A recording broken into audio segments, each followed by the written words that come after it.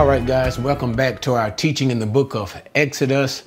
Now, the last time we were here in chapter 4, disregarding that little Exodus that we did of Exodus chapter 4 and verse 21, to which we did a very expansive exegesis on that verse, not only just simply dealing with the verse as it related to God's interaction with Moses and Pharaoh, but also how it related to salvation, the principles of salvation as well, or should we say the principles of election. Now, that was our last video. So if you did not see that particular video, go and check it out. It will be very eye-opening as well as challenging. But anyway, so the last time we were in Exodus and our commentary, we were in chapter 4. And we were basically completing the commission or the call of Moses. And we were looking at the particular events, or should I say the details of how God was empowering Moses to give signs. And this is very important to remember, to the children of Israel, so that they would believe that God had sent Moses to deliver them from the power of Pharaoh. And God gave Moses 3 signs to perform: the staff that turns into a serpent, the hand that turned leopards, and turning water from the Nile into blood. And we want to recall, each of these signs pertained to Egypt in some way. And the overall point is, the God of the Hebrews is greater than the so-called gods of the Egyptians. And so therefore, Israel can believe that God had truly sent Moses and that God was delivering them through Moses. And so we saw that. And then at the very end, and Moses finally accepted the call of God. And then finally, before Moses himself could be God's instrument of deliverance for the people of Israel, he himself had to be in obedience to the command of God. That is, with reference to Genesis chapter 17, the command of circumcision. And so therefore, God, in driving this point home to Moses, he visited Moses and afflicted him almost to the point of death, and where his wife had to come and circumcise Moses' son, Eleazar, to whom he did not circumcise at the time. And so once this happened, God then permitted Moses to go on and begin these actions of deliverance. And so with all of that, we are now into chapter 5, and we're going to see Moses' first encounter with Pharaoh to deliver the sons of Israel. And afterward, Moses and Aaron came and said to Pharaoh, "Thus saith the Lord, the God of Israel, let my people go, that they may celebrate a feast to me in the wilderness." But Pharaoh said, "Who is the Lord, that I should obey his voice to let Israel go? I do not know the Lord, and besides, I will not let Israel go." Then they said, "The God of the Hebrews has met with us. Please let us go 3 days' journey into the wilderness, that we may sacrifice to the Lord our God. Otherwise, he will fall upon us with pestilence or with the sword." But the king of Egypt said to them, "Moses and Aaron, why do you draw the people away from their work? Get back to your labors." Again, Pharaoh said, "Look, the people of the land are now many, and you would have them cease from their labors?" So the same day, Pharaoh commanded the taskmaster. I tell you what, let me stop there, guys, and let's deal with this first interaction. We know that God had already informed Moses that he would go.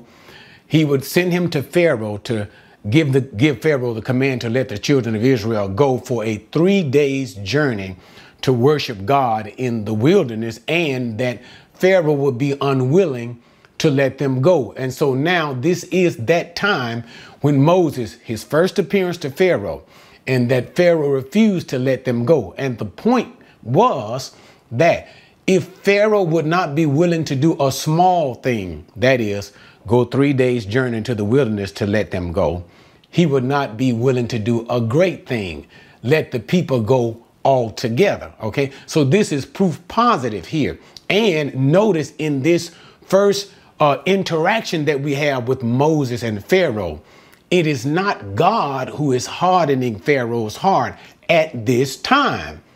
Pharaoh's heart is already hardened. So you need to go back and check out once again the video that I did in Exodus 4:21, when God says he'll harden Pharaoh's heart. He hardens Pharaoh's heart because Pharaoh's heart has already been hardened. And so therefore God will later come and sanction it. This is what we call, once again, judicial hardening. Judicial hardening. When a person, here we have Pharaoh, or a nation, it could be either one, when they have already set in their mind a particular course, God is righteous and just to harden them that they would take no other course. Okay. But anyway, once again, check that video out. But let's go back to the commentary.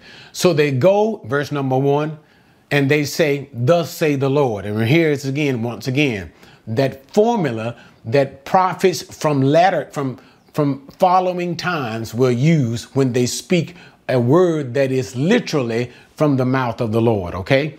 Thus saith the Lord. And notice they say the God of Israel. Now, I don't want to get into a lot of talk about this, but here is basically identification.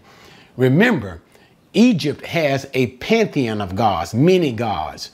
And so therefore, this God that Moses is speaking of is unknown to Pharaoh. And remember also, too, that Pharaoh is considered to be a god himself. And so it would seem like to be depreciating the person of Pharaoh for him to take a command and obey a command from a God that he does not even know. And so what Moses literally said is, thus said Yahweh. Yahweh. And who is Yahweh? The God of Israel. And that is why Pharaoh responds and says, I don't know of Yahweh. Never heard of him. And so therefore tell me, why should I obey this Yahweh, a God whom I've never heard of before? And the answer is, no, I will not let Israel go. So he goes and gives him the first offer, first part of it. Let him serve God. Let us go into the wilderness. And he emphasizes in verse number 3 that this will not be a long period, a 3 days journey into the wilderness, that he will serve God, or else if Israel, and here's what you have to see. Now, the threat here is not against Egypt at this time. The threat is against Israel's disobedience to worship God in the wilderness. And that's why he says, else he will fall upon us with pestilence or the sword, that God will fall upon the Israelites if they refuse to worship God. And so he's saying, let us go, because if we don't go, our God will send judgment upon us. Pharaoh shows no concern for the Israelite people at all, because to Pharaoh, the Israelites are simply a source of labor at this time. He cares nothing for them, nothing for their welfare. And then again, he does not believe or accept their God. Now, here's the thing, too, that is beautiful. And I want to make an aside very quickly. Who is the Lord that I should obey his voice? That sets the very foundation and tenor for all of the plagues that will come upon Egypt. In all that God will do to Egypt, from the very first plague that he strikes until the final plague that drives Israel out of Egypt, all of these things are done so that the Egyptians will know, and we'll see that even later on in chapter 6, but so that the Egyptians will know that the Lord, in other words, Yahweh, is God. So Pharaoh asked the question at the very beginning of this meeting, and he will get an answer through the strong power that God will reveal to the Egyptians. Okay, who is the Lord? All right. So anyway, he accuses Moses of drawing the people, making them rest from their labors. And the word here is burdens. And that's exactly what they had under Egyptians, hard burdens, labors and burdens. So he accused Moses. You're drawing the people away from their labors. And he said, I tell you what you do, get back to your work. All right. So now let's continue in verse number 5. Again, Pharaoh said, look, the people of the land are now many, and you would have them cease from their labors. So the same day, Pharaoh commanded the taskmasters over the people and their foremen, saying, you are no longer to give the people straw to make brick as previously. Let them go and gather straw for themselves.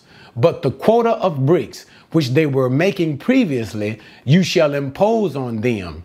You are not to reduce any of it, because they are lazy. Therefore they cry out, let us go and sacrifice to our God.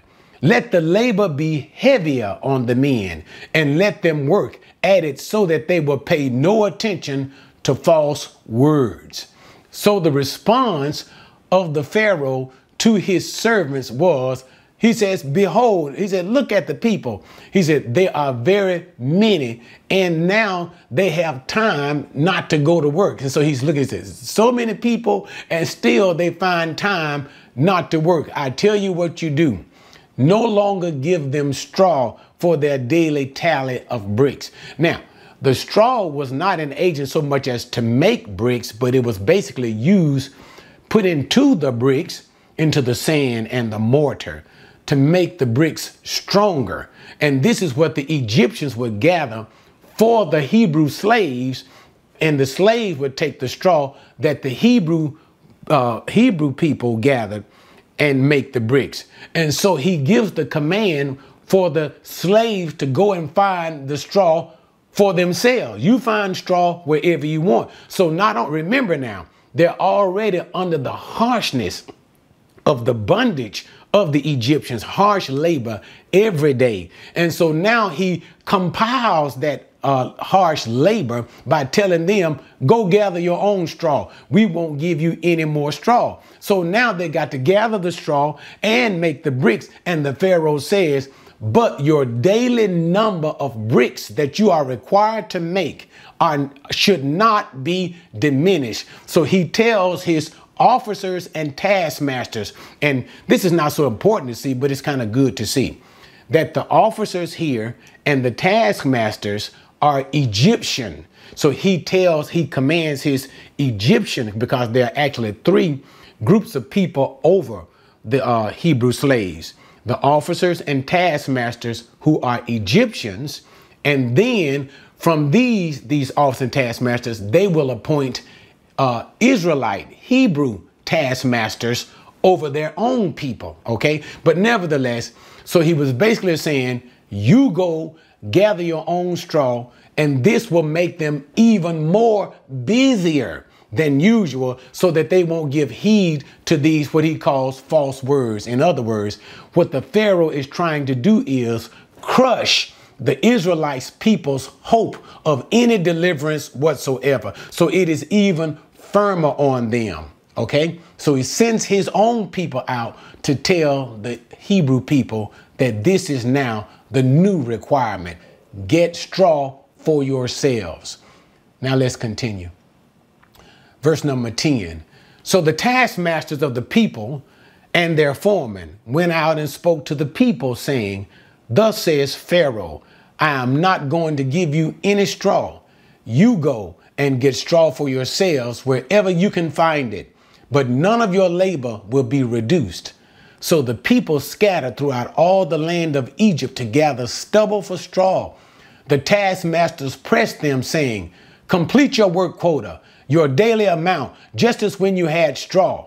Moreover, the foremen of the sons of Israel, whom Pharaoh's taskmasters had set over them, were beaten and were asked, why have you not completed your required amount either yesterday or today in making bricks as previously?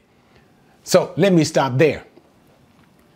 So now the foremen and the taskmasters, the Egyptians, go out to the Hebrew slaves, and they inform the Hebrew taskmasters as well as the Hebrews. So that's how it goes, in the order of things. And this information goes to all of the Hebrew slaves that no straw will be gathered for them, and that their daily quota is they still need to produce that. And they are to gather straw wherever they can find it. And so the people go about gathering the straw in order to make bricks.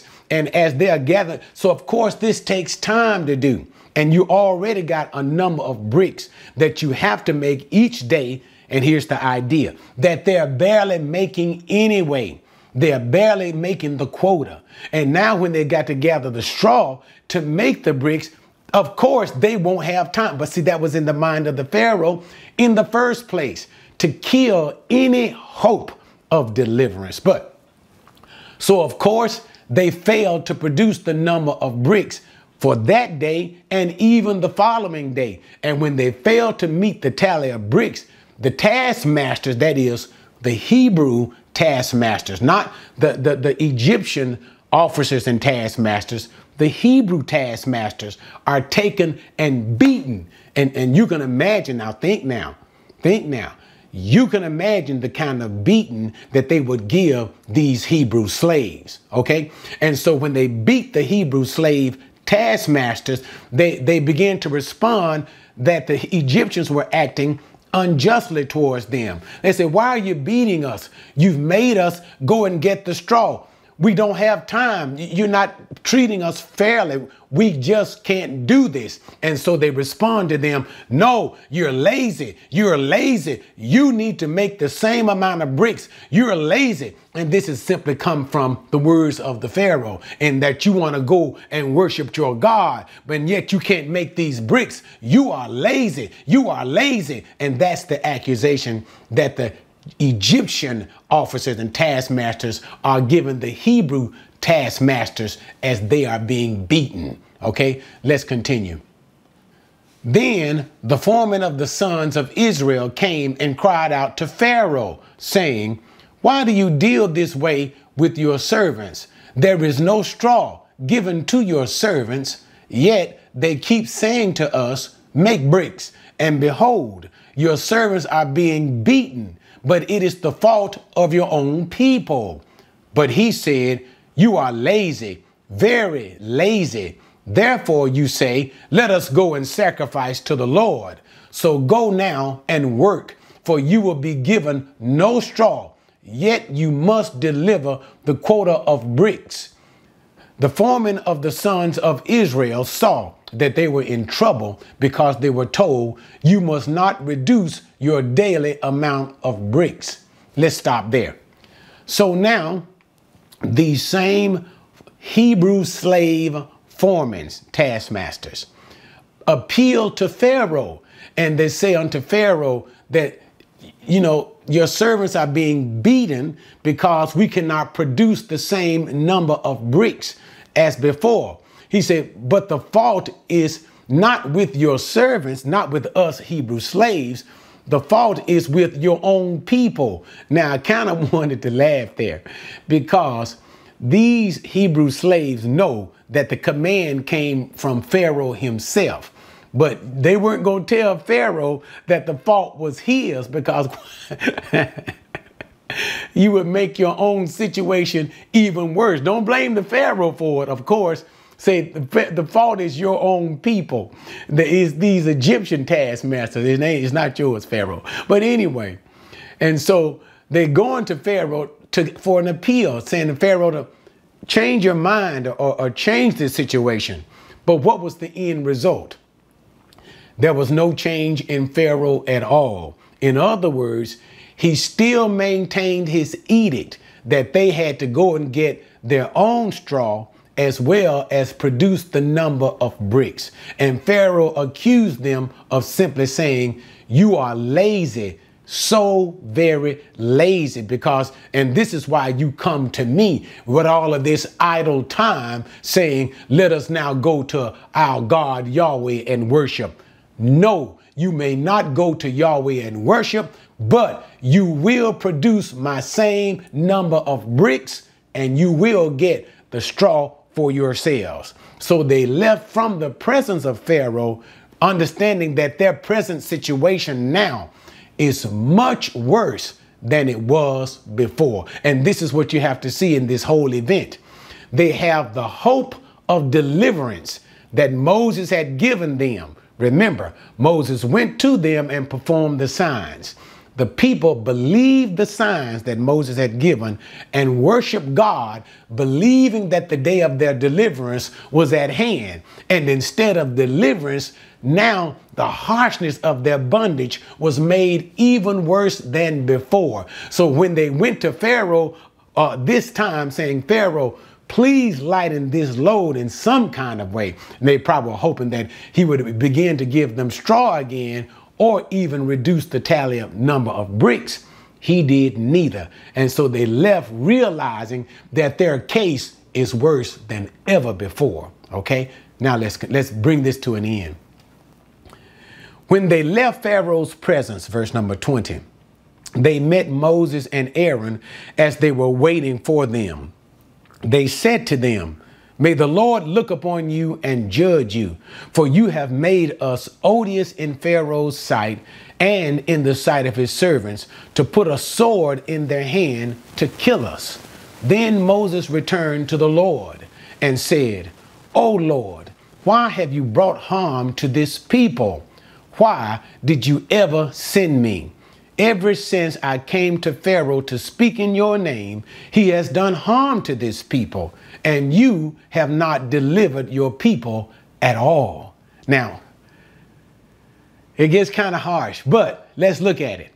So, for some reason, Moses was not present with the Hebrew taskmasters when they went before Moses. I would assume that's dangerous to do, but I would assume they were probably thinking, Moses, you've made it bad on us in the first place. Let us just go handle this thing. But nevertheless, Moses was waiting for them. And when they got back to Moses, they began to hurl accusations at Moses to simply say, you have made us to stink in the nostrils before Pharaoh and his people. You've made things worse between us and the Egyptians, Moses, than it has ever been. And because of the situation now, that is, the people now have to go and gather their own straw to make the same number of bricks to the which they are not able to do.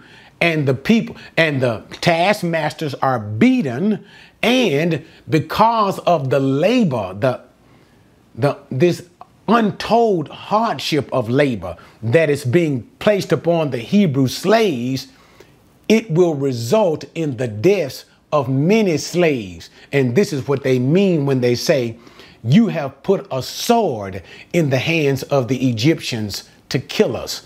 It means that because of the oppressive labor that is now being placed upon the Hebrew slaves, many of them will die. And so they hurl this accusation at Moses, and they say to Moses, may the Lord judge you because you have done this. And that's what they mean when they say the Lord look upon you and judge. So they're asking for God to judge Moses.